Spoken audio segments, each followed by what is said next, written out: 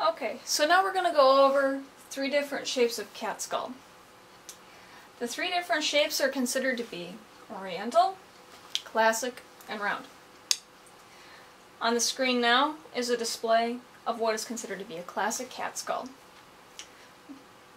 Do notice the bridge in the nose here. You do have the dip in the eye around the eye socket, the ridge around the orbital socket,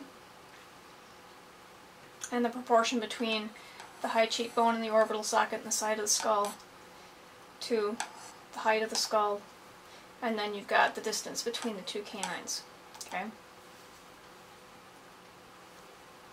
This is another classic cat skull, and again, you have the ridge here where the nasal cavity is, and this is all filled in with cartilage. You do have a dip between the nasal bridge and where we're getting into the eye socket, and there is a shadow that comes in here, but this area here quite typically flat when you're looking at illustrating a cat. Typical cat skulls like this, again, classic cat skull, you're looking at an American Shorthair, a Tonkinese, an Egyptian Mau, or a Japanese bobtail. Getting into the muscle features when we're talking about cats, we do have to take in mind that the way that the muscles go within the face in proportion to the skull.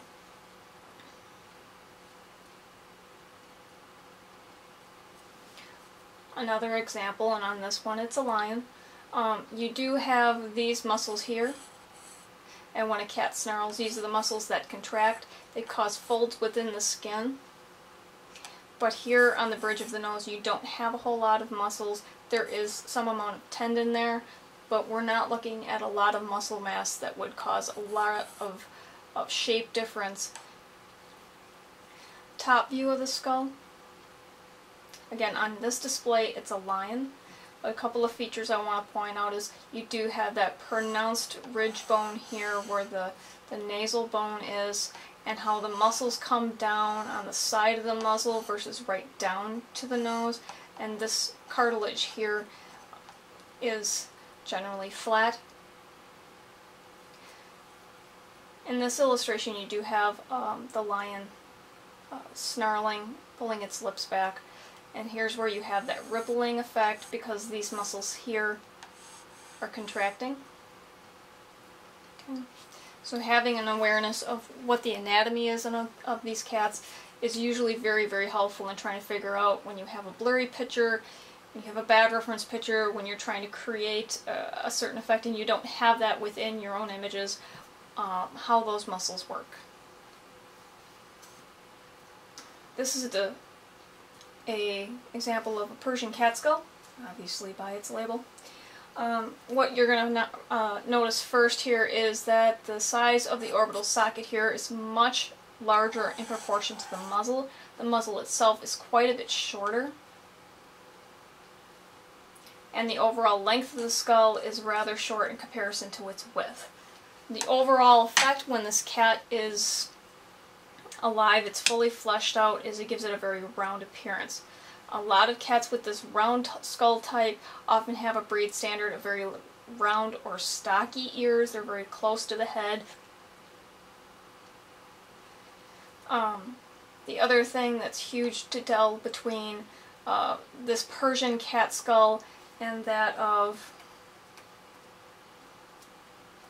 this cat skull is here, while there is a small, minute dip between the nasal bridge, and then you have the dip here where you have some muscle buildup between the maxilla, which holds the canine, and underneath the cheekbone, and oops, too far. Here is that here, because it is much shorter, there is less room, and so this becomes quite dipped and can become quite bulgy. In some cats, this muzzle here is actually non-existent, which is where you get cats that have breathing problems, and you get birth defects, the bulging of the eyes, distortions, wrinkles, and some traits that are considered undesirable by cat breeders. The entire purpose behind breeding a cat like that, the overall effect makes the whole facial feature much more centered. When these eyes are placed within this skull, it brings the nose and the eyes quite close to each other, and when drawing out these animals, you'll find it quite easy to find that the eyes, when placing your line across and down the bridge of the face, your eyes and nose will actually intersect on the same plane. Here's an illustration of this. This is another picture I pulled off the web, and again, you've got that really round looking body shape, really round looking body facial structure, large looking eyes, and this cat's a little, it's a little chubbier throughout the cheekbones, but you've got that sort of wrinkling here in the face, and when you go down across the face here, you're actually coming up to the leather of the nose. Everything is very, very centered within the face, pushing the actual outside of the head structure quite far away. Closer view of a cat's face, and I find a lot of artists have problems illustrating it when it comes to depth perception within a cat's face. They're not quite sure how to illustrate the highlights, where the strengths are in the cat's face. In this case, because it is a short-haired cat, you do have this hard part, like I talked about earlier, where the cartilage is on the nose, and because this is a shorter-faced cat, this is the predominantly highlighted part of the face, and then it does dip in here because the orbital socket here actually pronounces a ridge here. Where it's a longer classic skull, you'll have the ridge here that comes down around the eyes. Again, the highlight on the nose, the ridge on the eye coming down as a shadow, but primarily right here is where you're looking at a highlight. This is an exotic short hair. A very pushed in face, round face by all means, and this is exactly where I'm talking about, where we're looking at the pushed in nose coming in line with the eyes. Ears are very far back in the head, the ears are very rounded. It's a very, very round shaped skull. This is actually a breeding desired look, and that's what can get a lot of artists a little confused. Another exotic short hair, again, the eyes come right in line with the nose, and here you have that wrinkled effect where you have a lot of material and skin and flesh building up along the muzzle, and it can get very confusing for an artist to figure out where the bridge of the muzzle is, how to highlight this so it all looks like it's anatomically correct. This is an example of an exotic or an oriental head shape. A much longer head shape, the muzzle is quite a bit longer. The eyes look really big, not so much because they're disproportionately bred, but because the length of the skull is so much more narrow. Longer and more narrow, it makes these eyes look much bigger. On the oriental breeds, it's much more desired to have that really large looking ear appearance.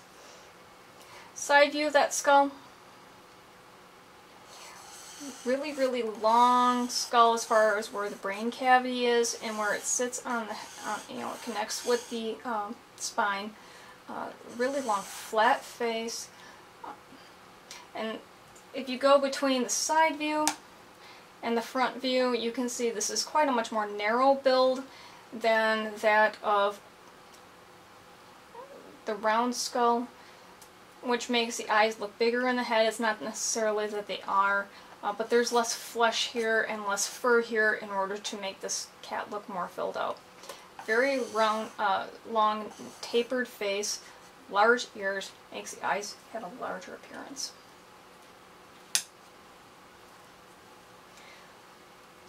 When you're talking about how this fills into and translates into flesh, this is your typical cat. This is actually a Japanese bobtail. Classic head build, so your eyes are quite filled out in proportion to the cheekbones, and the muzzle is not in line at all with it. The nose is not in line at all with the eyes. The ears are quite set back, but are proportionate to the skull. They don't look overly big. everything looks quite proportionate compared to that of maybe an Oriental or a Persian. This is a side view of an exotic. Here you have that really kind of almost Roman nose, a longer face, and you could see where here you have very much an egg shape when you're talking about the shape of the skull. Here you go. You could start by making that very egg shape. Yours are really very, large compared to the size of, compared to a classic cat. The eyes look much bigger in the skull because the skull is much more narrow. There is not a lot of buildup in the cheekbones or in the muzzle. The muzzle is a lot longer, closer to that of like a wild cat. When you're talking short breeds, again, here you have that nose right in line with the eyes. You got folds within the face, eyes in line with the nose, lots of folds of material here. This material here on top of the nose, still cartilage, still not a lot of movement in here, but you still have a lot of soft tissue here on the top of the face that causes it to wrinkle up. This one is a little bit less pushed in. Still the really, really big eyes, ears set way back on the head, still the very round ears, big eyes, nose in line with the eyes, with, that very soft, fluffy appearance. Here's an example of what can happen in certain breeding lines where you have a very pushed in face, you have breathing problems within the cat because this nasal cavity isn't quite as big as it should be. I've heard in breeding lineages where the eyes this eye line is actually turned out a bit, the tear ducts don't drain correctly, or in some cases I've even heard of them missing. This nose is very pushed up versus a classic cat where this might be a little wider.